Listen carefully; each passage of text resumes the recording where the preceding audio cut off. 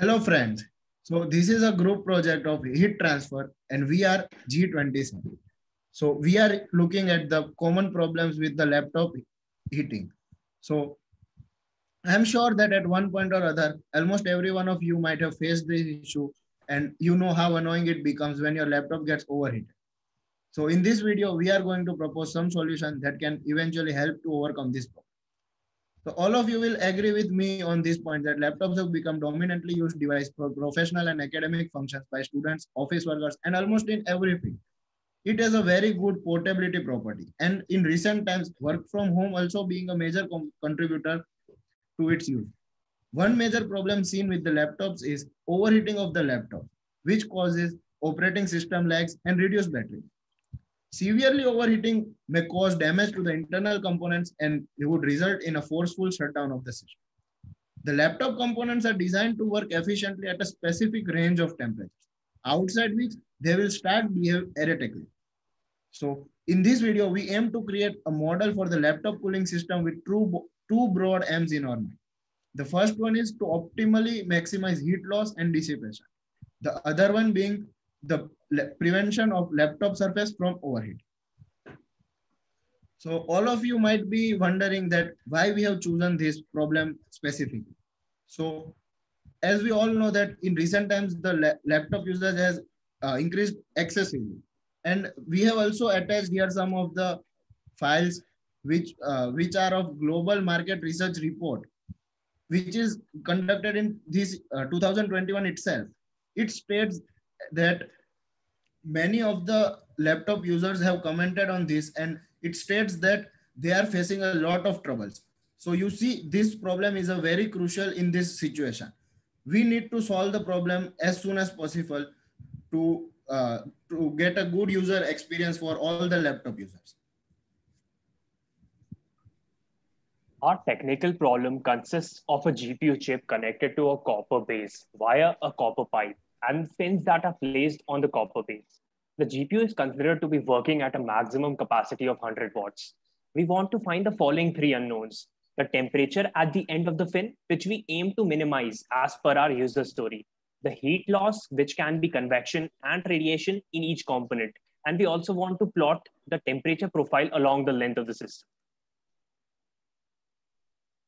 Coming to the in-depth analysis, we work on the basic components, which are the heat source, which can be either the CPU or the GPU, a solid cylinder, which represents the heat pipes, the cooling fans, which perform the forced convection, and the fins, which are the key to the heat dissipation in the laptop. The following are the actual pictures of the components in the laptop. On the left, we see that heat is transferred via the heat pipes to the fins placed on the copper plate, and the fan is performing forced convection by blowing away the heat and hence cooling the laptop down. The right pic shows the heat pipes connecting the heat source and the fins. We can see that there are generally two fans and multiple heat pipes in a laptop, but for simplification, we considered a linear system consisting of a single heat pipe and a single fan. We estimated the lengths based on these real images. These are the values we took for solving the system based on the images that we just showed you. A fluid pipe is approximated as a cylinder with length of 10 centimeters and a radius of 2 centimeters. The copper base is also approximated as a cylinder with length of 3 centimeters and a radius of 3 centimeters. The fin size is considered to be of length 5 centimeters and a radius 0.5 millimeters. And the heat produced by GPU is considered to be almost 100 watts. This is the overall control volume of the system, in which there is a constant heat supply to the system from the heat source, which is CPU in our case, and we need to estimate temperature and amount of heat released out of the system, that is fins. In the report, we have shown all the possible internal control volume, which accounts for calculation of conduction as well as convection for fins, copper base, and copper cylinder. Now solving heat flow in solid copper cylinder. Next, solving this differential equation is not feasible. Also in this differential equation, the first term represents the conduction, then convection, and then the other term, the last term represents the radiation. As solving this differential equation is not feasible, so we need to take a novel approach in which we first consider heat flow due to first conduction and convection, second conduction and radiation, and finally taking heat flow only due to conduction. Next. As seen in the plot, all the three plots are almost coinciding with each other with difference in second point decimal. Hence, to ease our calculation, we just took the conduction due to conduction flow in the solid cylinder in our problem. Okay. By calculating the conditions for flow and the properties of the length scales, there is only airflow through the fins. We are assuming it's through only the fins. So the characteristic length for the fins comes out to be the diameter of the fins itself, which we have estimated to be about half a centimeter, 5 millimeter. Then we went on to calculate the Reynolds number of the flow by using the VD by new formula. The velocity of the airflow was assumed to be 12 meters per second. The 12 meter per second velocity is justified here by the power rating. So the power rating of a CPU fan, the fin fan, is usually about 5 watts. So we have shown some calculation and we obtained a formula for the velocity of the flow in terms of the power, the density of air, and the area of the flow. And then we got the velocity to be 12 meter per second. Here's a diagram showing the same. Then we went on to use the Churchill equation and calculated the Nusselt number using 0.701 as our Prandtl number, and the Reynolds number we calculated on the previous slide. We obtained a Nusselt number that is close to 45. So this tells us that majorly the loss is due to convection only, approximately 98%. This is the 1D model we have as explained by Gaurish in the previous slide. This model, this is a general differential equation which is valid for every elemental balance. This is the resistance network we obtained. Here the heat source is sending the heat over here. We have some losses through convection and radiation. This is the resistance of the conduction of the copper pipe. And then we have the fin resistance. And here is the airflow at T infinity, which we have assumed to be 300 Kelvin. After calculating the heat losses at every point, after obtaining the temperature profile using the differential equations we solved above, we got this kind of values. Here the CPU is supplying 100 watts and we are losing about 5 watts in total with convection and radiation on the copper pipe. Then on the copper base, we have about 2 watts of loss in radiation and convection. And then in the fins, we have a lot of convection loss because we have optimized our model to do the same. The convection loss comes out to be around 80, and we have placed around 25 fins on this copper base. Here is the airflow is in this direction, and this is the overall control volume inside which we have a 100 watt incoming and the calculated outgoings. This was the proposed temperature profile that we proposed without actually solving the system. We assume that the copper pipe will have a linear graph and the copper base will have a linear graph and the fins will have a curved graph according to the differential equation results. And then there's the air at T infinity. For analyzing the overall temperature measurements, we went through various experimental evidences and we came to know that when the area of the fins is changed, we get different heat loss values. And whenever we buy the fins from general vendors, the geometry that is used is generally parabolic and the heat loss through them is pretty high. However, while solving the 1D model equation, we get a dAs by dx value, and that is pretty much different to calculate while we are using the parabolic profile.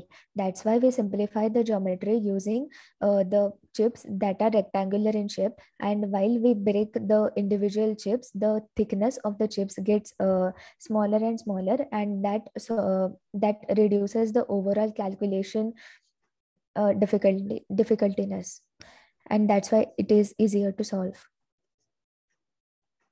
We have used 2 different methods to solve this problem as we have shown in our report. The first method we used was a control volume analysis and the second was a temperature profile analysis. The way we approached control volume analysis was we knew we could calculate the Rayleigh number of the surface of the convection, and then we used the Rayleigh number, and using the Rayleigh number we obtained the Nusselt number, and the Nusselt number could be used to calculate the convective transfer coefficient using the HD by K equation. Then we used this H we obtained from here, and we multiplied it with the area and the temperature difference to estimate the convection heat loss from here.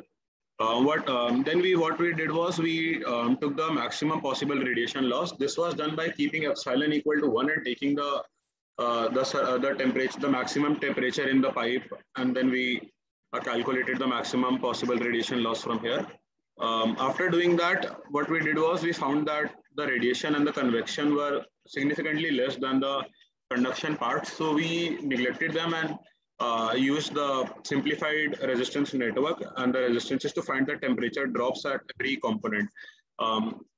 Using this method, we obtained the temperature drop till the base of the fin. And after we got to the base of the fin, we used the extended surface formulas and using the boundary conditions of the specified base temperature and the term that the conduction and convection are equal at the endpoints, and we calculated the temperature from here.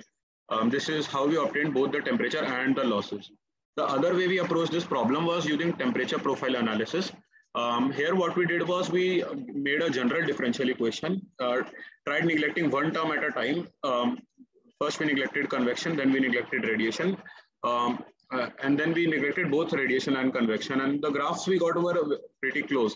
So what we said was that this error is very small, so the temperature profile can be estimated as a temperature profile of only conduction in the copper parts.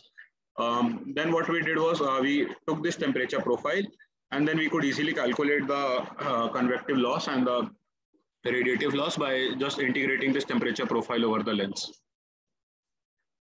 This is the final temperature profile that we obtained by solving the differential equation. The red line we have obtained, this is the copper pipe. This is a 10 centimeter pipe. This is a steep gradient we get here. Then after that, this green part shows the copper base. It's a relatively smaller base, but it's important because it expands the radius of the pipe and we can put more fins on the pipe. After that, we have fins. Here the temperature gradient is not that much, but what we see is that we are able to obtain a heavy heat loss from here, which will be showing in the following diagram. The technical conclusions we arrived were that we assumed the system to be at steady state, and our calculations were pretty much able to justify this, justify our approximations. After calculating all the heat losses in the system, we were able to get to around 87 watts, and the incoming heat was 100 watts. So within a scope of 13% error, we were able to justify our steady state assumption. The endpoint of the temperature profile we found is around 315 degrees Kelvin.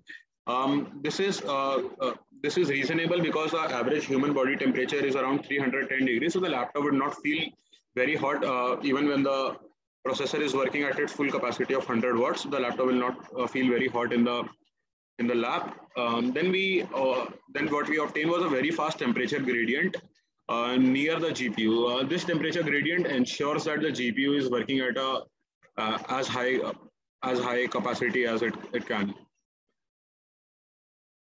Thank you.